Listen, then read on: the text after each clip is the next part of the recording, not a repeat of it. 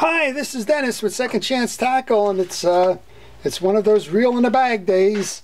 So play along with me as we see if we can service and reassemble a Peer 209 fishing reel. So this one was taken apart by a viewer, and I guess in parts it remains. I guess either because they didn't have the time to service this, or they just thought it was beyond their ability to do so. So play along with me. I'm not going to do this one with a schematic. I know this reel pretty well, but I would recommend if you've got one of these and you don't know how this reel is laid out or the pieces and parts that belong to it, go to mysticparts.com and pull a schematic for your fishing reel, and that way you can line up your pieces and parts as you take them off. So we're going to get started on this one. Since this cage for the most part is already set aside here, let's just make sure that all of the teeth on the idler gear, that's the plastic gear there, that they're all working and that it's easily turning the sprocket that turns the worm gear, and they are. And while this side is open, I noticed two things. We have the incorrect screw on the bottom plate here, so we're going to take that out.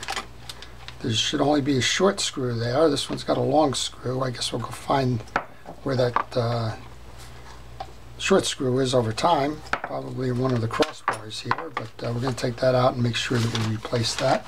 And while we're at it, we're going to use some reel grease. In this case, it's Penn Precision reel grease, to just put a good glob of that in the back burring there. And I'm just going to use a paper towel here. There's some surface oils on here. I'm just going to kind of clean that off while we're doing this. With that said, then we can put that aside. The other big piece that belongs in that assembly is the spool. So let's just go ahead, grab that spool, make sure that it's clean on all sides. The reel appears to be clean, just in pieces and parts. We're going to just put some grease onto the gear that drives that idler gear and to the stud that sits in the bearing assembly. I'm going to put the back in, and just because I don't like the way old line lays on reels, we'll just see if we can't clip that off there.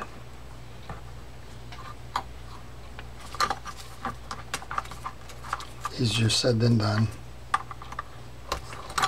There we go. Got that off. That'll probably wind up on my bench in another reel somewhere, but that's the assembly that we're going to work with there. Okay, now we're going to grab the side plate, and it looks like for the most part that the side plate is okay. Again, there's a lot of oil on this, so let's just wipe some of that excess oil off. Got a loose bearing here for some reason. Let's tighten that up.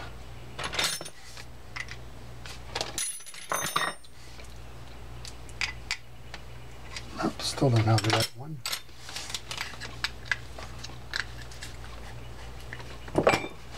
So if you're investing in a reel that's in pieces and parts, maybe you find it at a flea market or something, discount the claims of the owner.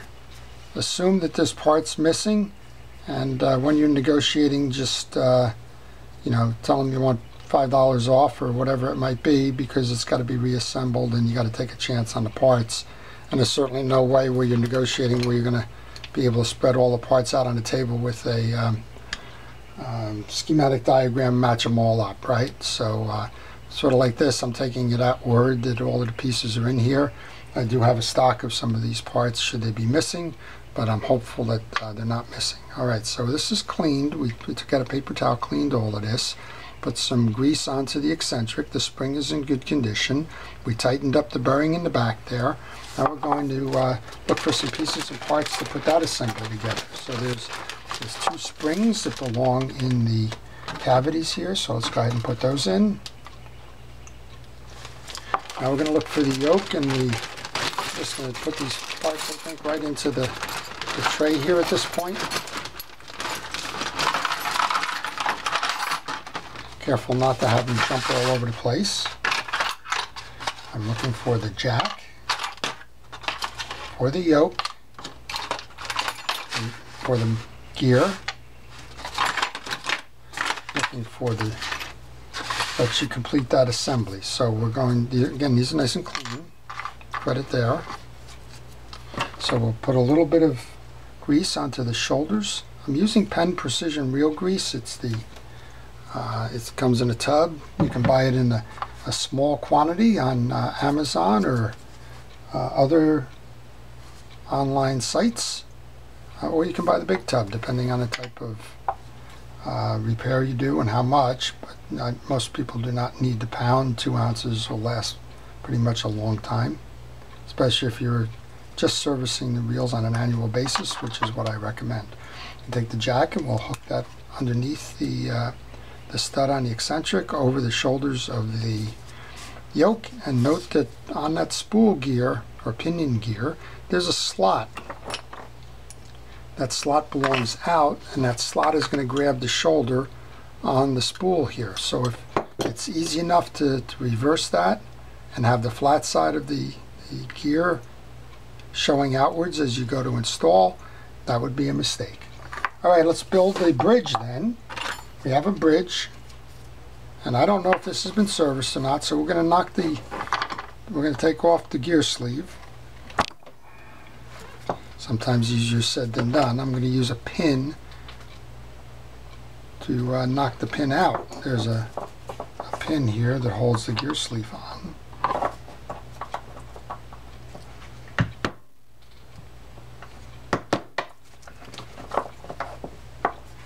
Once I get it started, I should be able to push it out. You can see it's just getting started now. Yep, it's going to be stubborn, so bear with me. We get it. It just takes some time.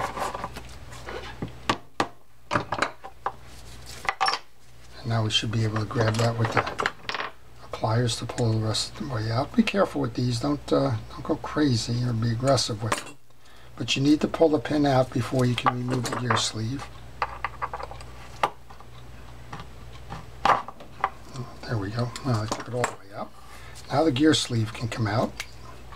And that's because there's usually junk that accumulates on the bottom of the gear sleeve and in the grooves of the gear sleeve, and that will bog a reel down over time. So let's get that cleaned up there. This is the channel where that pin runs that we just took out, and that's what holds the sleeve on. So far we're doing pretty good. Looks like we have the pieces and the parts. We're in the process of cleaning it up and lubricating it. Gonna put some grease onto the bridge post. Put the gear sleeve back on. Grab the pin, which I left on the table there. Put that pin back in. And when you put the pin back in, you got to make sure you clear this shoulder here, because if you don't, the main gear won't go on. Speaking of the main gear, that would be up next. It looks like it has the assemblies inside for the drag washers, but we're going to just make sure that they're all there. So main gear, you want to check the teeth on the main gear, make sure they're not banged up in any way. No chips, dents, bruises, and the like. Let's get some grease on that. And we can seat that. Alright, so these are the HT100 drags. There's a lot of grease on that. You don't need all that grease, but better than not. And then the way these lay out is you have the fabric, you have a hard washer that's a circle. You have your second fabric washer.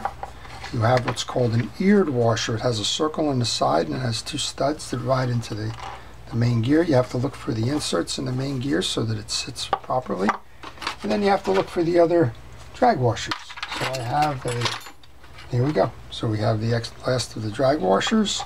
And we have the one that's called the keyed washer, or the one with the 2 flat sides and then rounded, that fits over the main gear.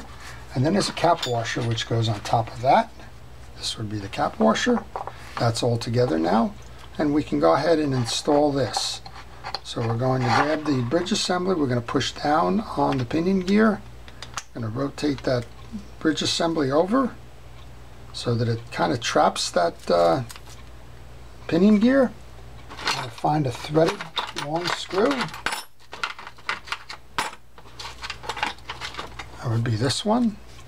And we're going to say a quick prayer, hoping that the dog spring is in this here. And it is. I see it in the parts tray. And that's why I use a parts tray.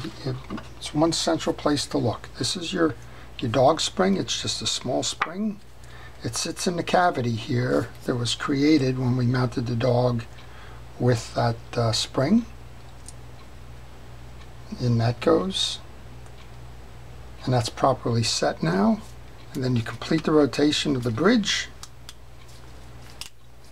And while we're doing that, I want to give a special shout out to our first responders, our essential personnel, and the folks that are helping to keep us safe during this pandemic. It's not over till it's over, so even though it seems to be relaxing a little bit, just please be cautious. Listen to what we're being told. Please behave responsibly. Wear the masks or whatever else is required of us, wherever it's required. And thank you first responders and your essential personnel along the way. They've done a heck of a job to try to ensure that we remain safe during this, and it's nothing but appreciation here. Okay, we're just trying to load this up. We're a little bit off on the alignment, so I just checked the other side to make sure that we could get this back. Alright, then there should be one more of those screws in here. There it is. So credit to our viewer who sent this in. It seems to have all the pieces and parts at the moment.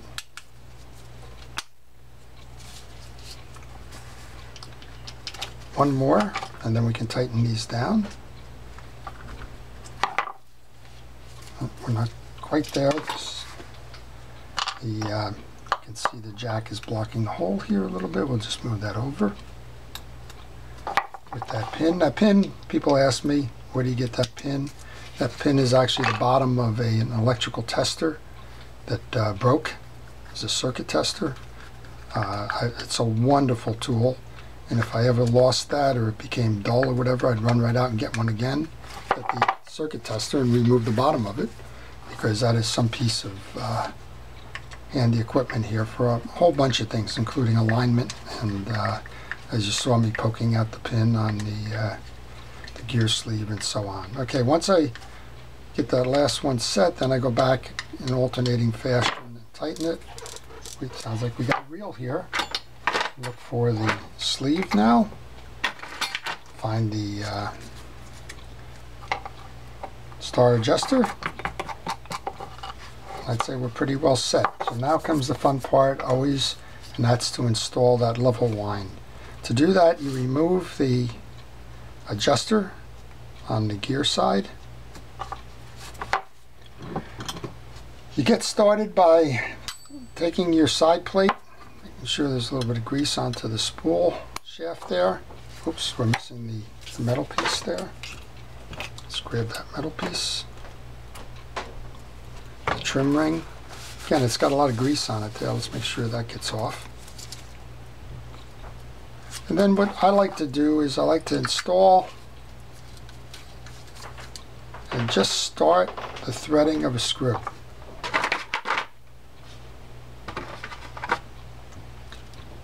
And you'll see why in a moment. But I just like to catch the first 2 or 3 courses of the thread. Just like that. Grab another one. And go to the opposite side.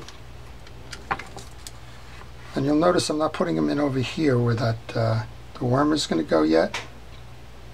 But I do this for stability, so that I can have some play in this as I go to set the level wind guide sleeve, whatever they want to call that. I'm sure there's a fancy name for it that I don't know.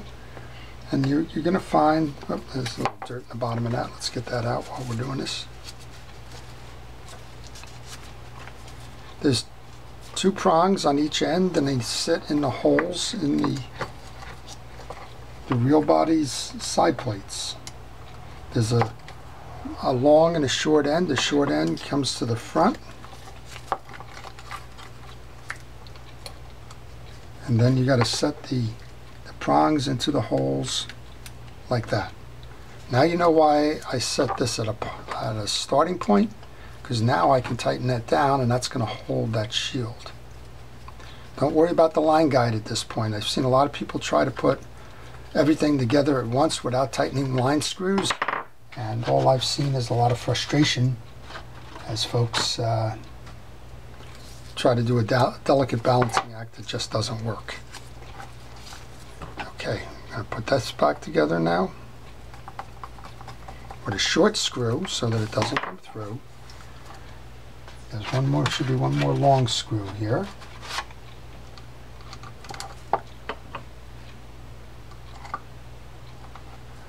And one more short screw for the face down there. And then we still got to find the short screw for the other side, but I'm not terribly worried about that at the moment.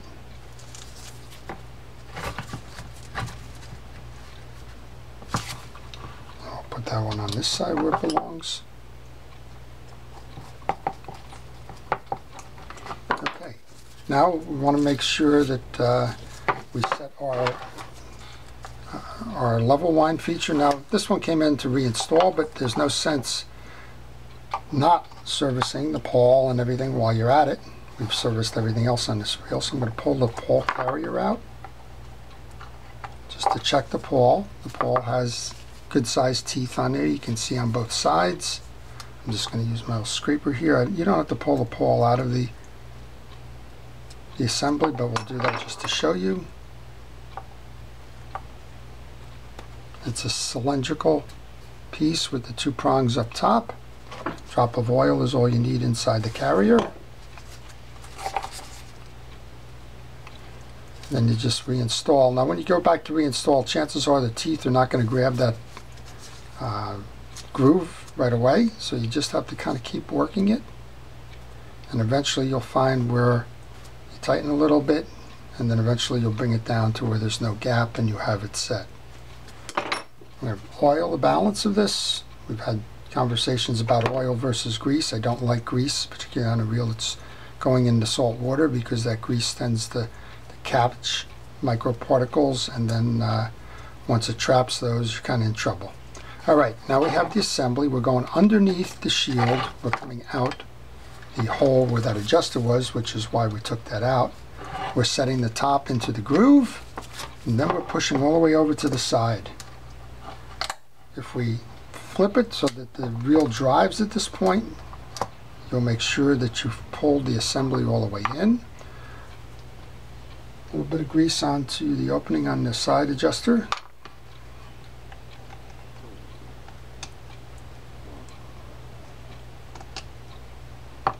This is where you just need to be a little bit patient as you get the threads. You're trying to hold your line guide assembly the right way. And we got it running. Okay, so we've got to put the handle on, and then we've got to search out the right screw for the other side. So I guessed it's going to be in one of the other positions on the crossbars. It'll just be a matter of finding when. If you were servicing your reel and you did not pull off the gear sleeve, you could put oil in there. That's what it says on the cap. It says oil. You could oil that, and you can also do it as an interim step along the way over the course of your fishing season. If you find that it's bogging down a little bit, go ahead and add a drop of oil or two. But we took the whole gear sleeve off, so that's not necessary. I'm just trying to find my wrench here. There it is. So that we can complete the step with this. So in this case we got lucky. All the pieces were here. And just dropped a little set screw for the handle nut. Here we go.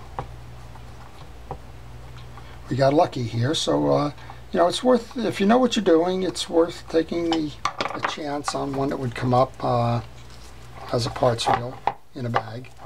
All right, so we know that this one's right, so we got 3 screws. One of those should be short and needs to be swapped out with the other. In this case, we may have hit it on, nope, that's the same size. We're down to 2.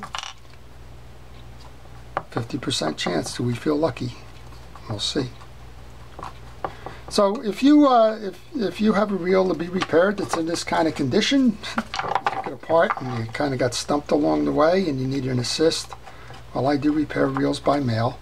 And if you find yourself in that position, then follow the information on the business card that's at the end of this video, and I'll be happy to correspond with you on my email about the repair services. If you are stuck on a particular piece, there we go, we found it, it was the last one, of course. If you're stuck on a particular piece of a project, then I can talk you through it, or give you a hint along the way to get you back on track. Do that. But I think the important ones are go get a schematic and take pictures along the way of the reel as you're disassembling it. All right, this is the short screw now. We did find it. It belongs here. The long screws come through the bottom of the reel seat, and if they stick out here, when the line is unspooling, every now and then it could trap, so that can lead to a break off or a snag or a backlash. So you want to do your best to keep them where they're just flush. All right, let's give it a drive. Look at that reel, huh? Nice. Doing what it should be doing. Tighten up the drags. The drags are performing well. Adjust the spool. There should just be a little bit of play in that spool. There you go. And this one's ready to go back fishing again. So from bag to fishing, just like that. So I hope you've enjoyed this. Comments and questions are welcome, as are subscriptions. Please subscribe to see more of these if you like that. And again, if you're a first responder, thank you so much for everything it is that you're doing during the pandemic. This is Dennis with Second Chance Tackle. Have a great day.